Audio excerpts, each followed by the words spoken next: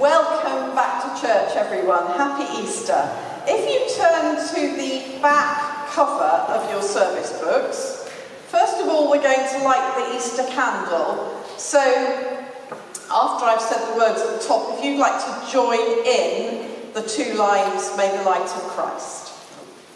Christ, yesterday and today, the beginning and the end, Alpha and Omega. All time belongs to you and all ages. To you be glory and power through every age and forever. May the light of Christ, rising in glory, banish all darkness from our hearts and minds.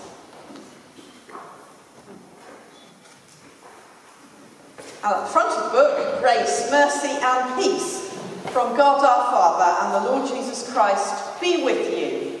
And also with you. Alleluia. Christ is risen. He is risen indeed. Alleluia. So, yes, welcome on this lovely Easter morning and welcome to you joining in at home.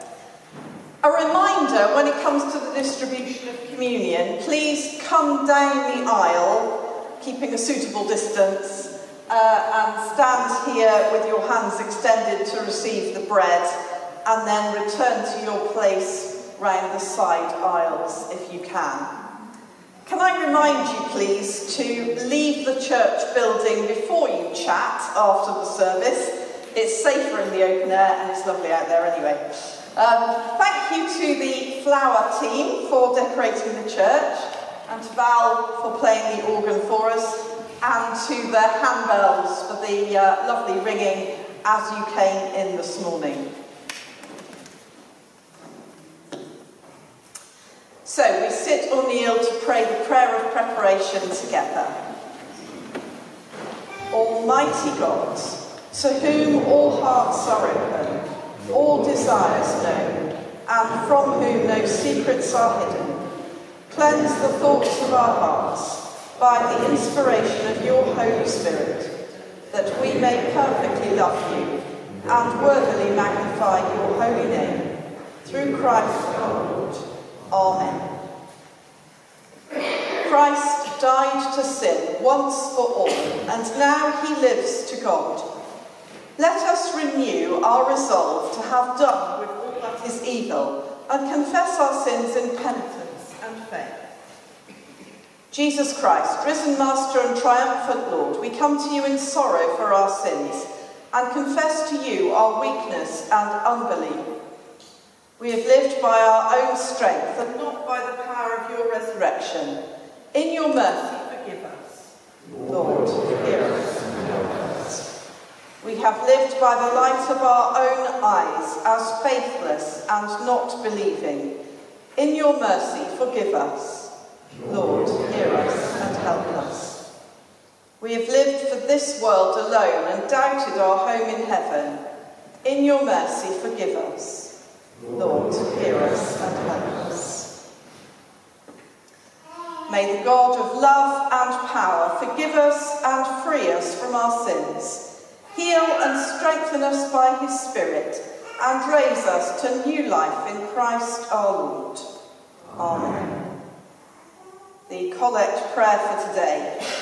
Lord of all life and power, who through the mighty resurrection of your Son overcame the old order of sin and death, to make all things new in him. Grant that we, being dead to sin and alive to you in Jesus Christ, may reign with him in glory, to whom with you and the Holy Spirit be praise and honour, glory and might, now and in all eternity. Amen. We stand to say the Gloria together. Glory to God in the highest, and peace to his people on earth. Lord God, heavenly King, almighty God and Father, we worship you, we give you thanks, we praise you for your glory. Lord Jesus Christ, only Son of the Father, Lord God, Lamb of God, you take away the sin of the world. Have mercy on us. You are seated at the right hand of the Father. Receive our prayer. For you alone are the Holy One. You alone are the Lord. You alone are the Most High, Jesus Christ, with the Holy Spirit, in the glory of God the Father. Amen.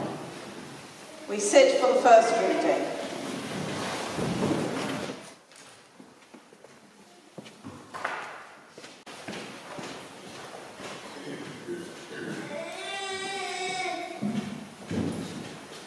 The New Testament reading is taken from Acts, chapter 10, beginning to read verse 34. Then Peter began to speak to them.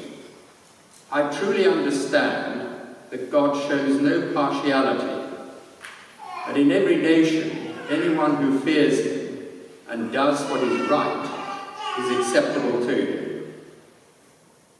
You know the message he sent to the people of Israel, preaching peace by Jesus Christ. He is the Lord of all. That message spread throughout Judea, beginning in Galilee after the baptism that John announced. How God anointed Jesus of Nazareth with the Holy Spirit and with power. How he went about doing good and healing all who were oppressed by the devil. For God was with him. We are witnesses to all that he did, both in Judea and Jerusalem. They put him to death by hanging him on a tree. But God raised him on the third day and allowed him to appear, not to all the people, but to us who were chosen by God as witnesses, and who ate and drank with him after he rose from the dead. He commanded us to preach to the people and to testify that he is the one ordained by God as judge of the living and the dead.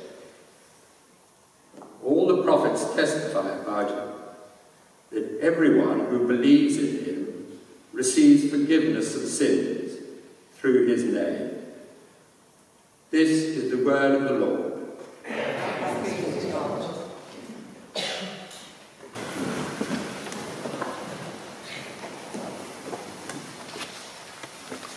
Hear the gospel of our Lord Jesus Christ according to John.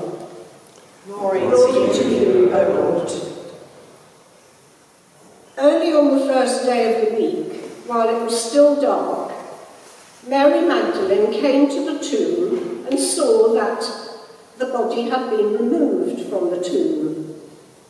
So she ran and went to Simon Peter and the other disciple, the one whom Jesus loved, and said to them, "They have taken the Lord out of the tomb, and we do not know where they have laid him."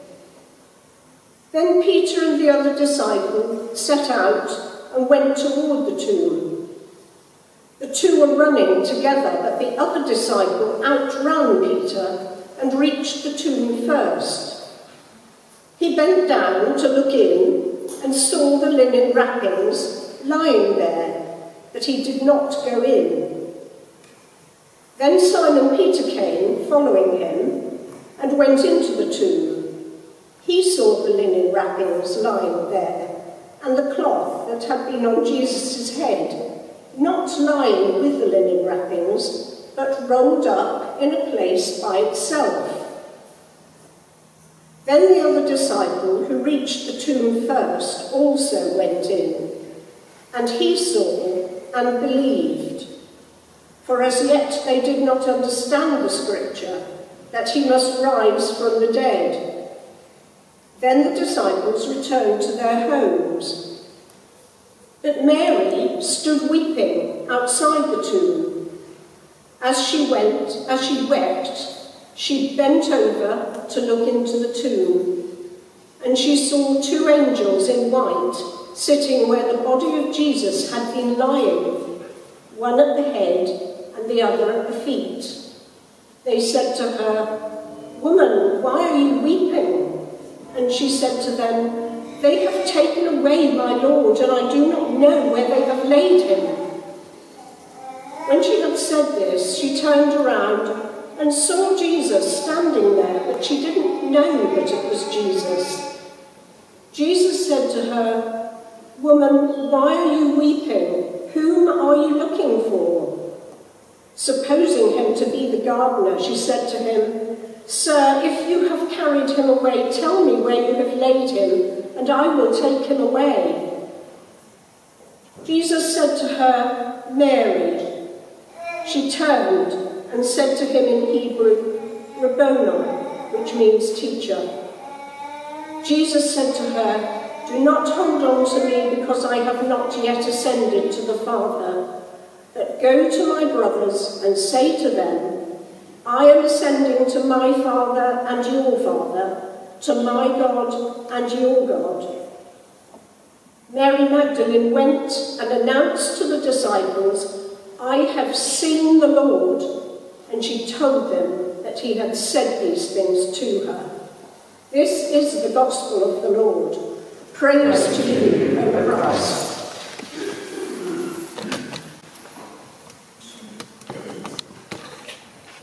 Would you like to sit down?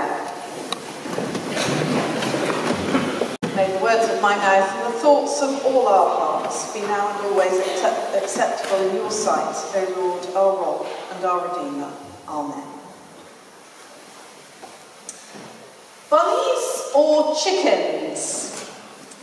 I know people talk about breeding like rabbits, but there always seem to be hordes of bunnies flooding the shelves of shops and pages of magazines at Easter, which is not in itself a bad thing. I love rabbits. Who doesn't? Small, fluffy, big ears, bright eyes, totally cute. And it's spring, so they've been doing their thing, and there are lots of them about, not only on shop shelves, but among new grass and spring flowers.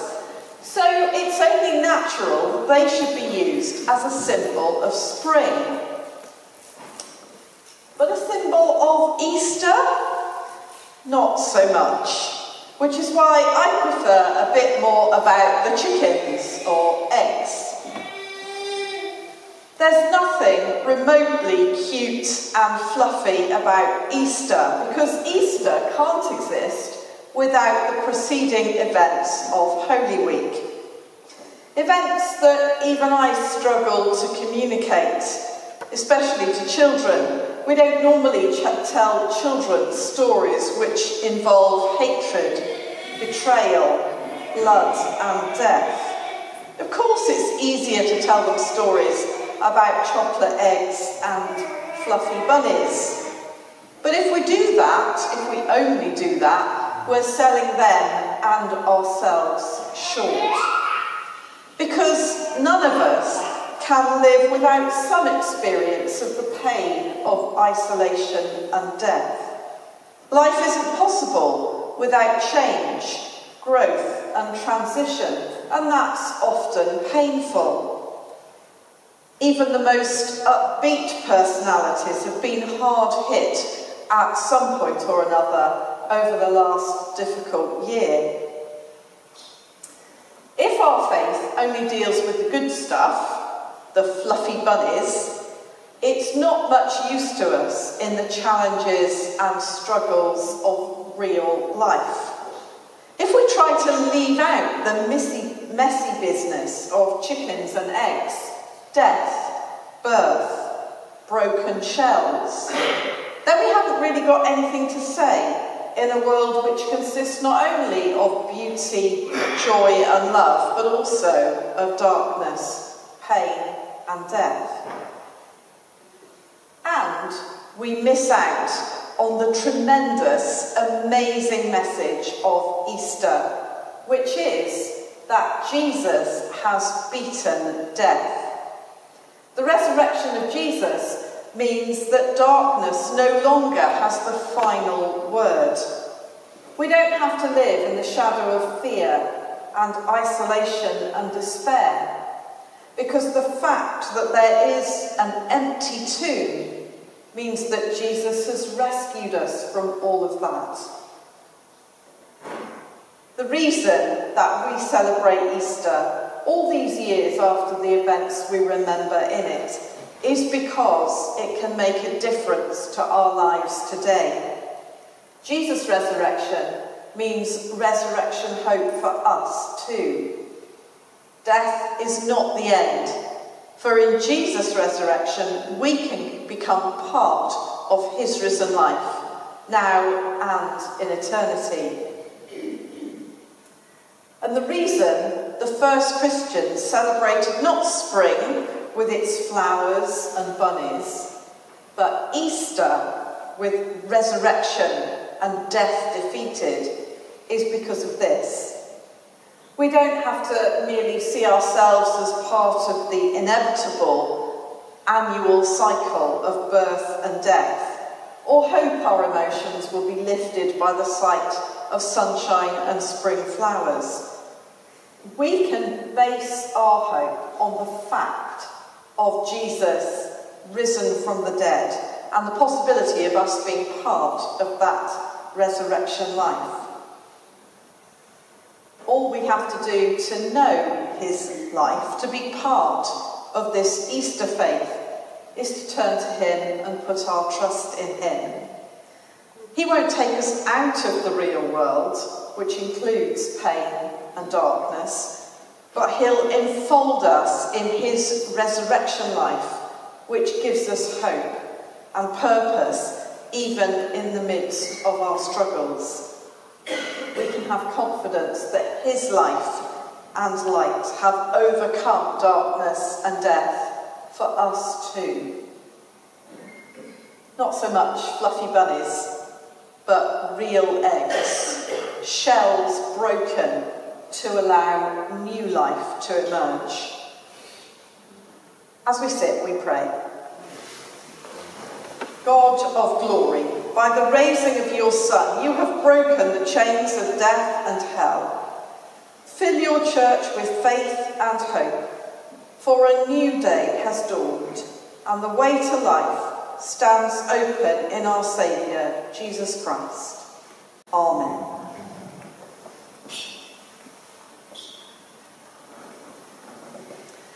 Would you please stand, page 4 in your service booklets. Let us declare our faith in the resurrection of our Lord Jesus Christ. Christ died for our sins in accordance with the Scriptures. He was buried. He was raised to life on the third day in accordance with the Scriptures. Afterwards he appeared to his followers and to all the apostles. This we have received, and this we believe. Amen. We sit or kneel for our prayers of intercession.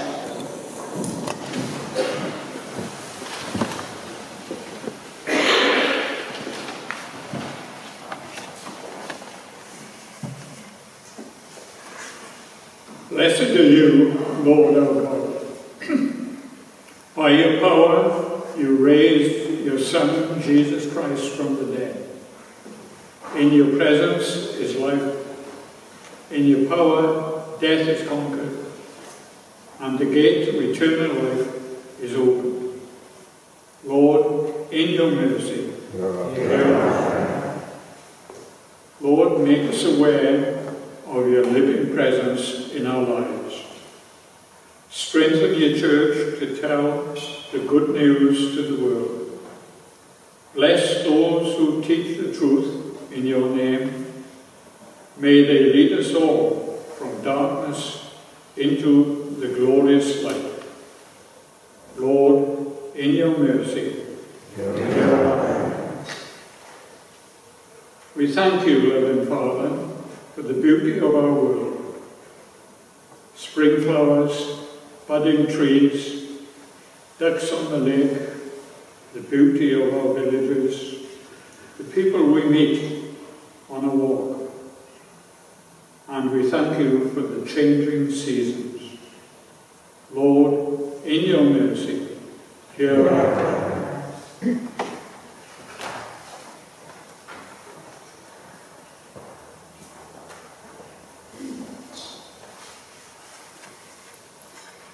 Gracious Lord, give skill, sympathy and resilience to those caring for the sick. We thank you for the sciences that enable the production of vaccines, and we pray that vaccines will help the whole world to overcome this COVID virus. We bring to you all who are sick at this time for your healing love. Andrew Blackburn, Noel Toe, Peter Coombs and Anne Goldby. Lord, in your mercy.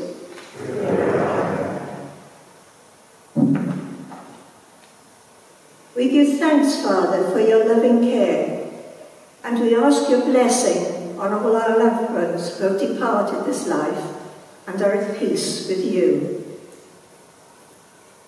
We bring to you all those who have died recently throughout the world from the COVID virus. We pray for all who mourn, and especially the family and friends of Drain Brampton, and the family and friends of Tony Collett. Merciful Father, accept these prayers for the sake of your Son, our Saviour, Jesus Christ. Amen.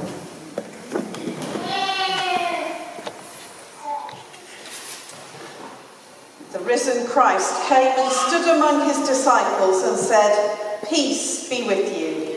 Then were they glad when they saw the Lord. Alleluia. The peace of the Lord be always with you. And also with you.